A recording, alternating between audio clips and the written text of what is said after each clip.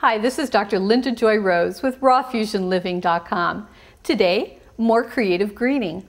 I'm going to teach you how to use a collard green to make a wrap. Cut along each of the ribs. Collard greens have a surprisingly wonderful taste. They are loaded with nutrition. They have a lot of protein in all the micronutrients that help you feel better.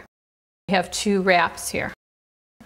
Spread the wrap with a base of walnut pate or any kind of pate. You can use hummus, mashed avocado, tuna salad, chicken salad, egg salad, even shrimp salad. Add more nutrition by putting in some green leaves, some shredded vegetables. I'm going to turn it and just roll it up.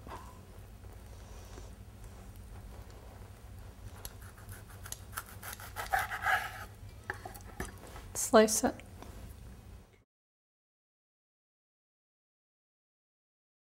There's soy sauce in here. Squeeze some lime juice.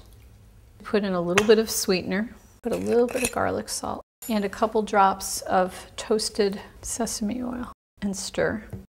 You can sprinkle some sesame seeds. A collard leaf makes a fantastic wrap. They're crunchy, they taste great, and even kids will love them. This is Dr. Linda Joy Rose with rawfusionliving.com. Make sure to check out our website and our Facebook page for daily tips and techniques.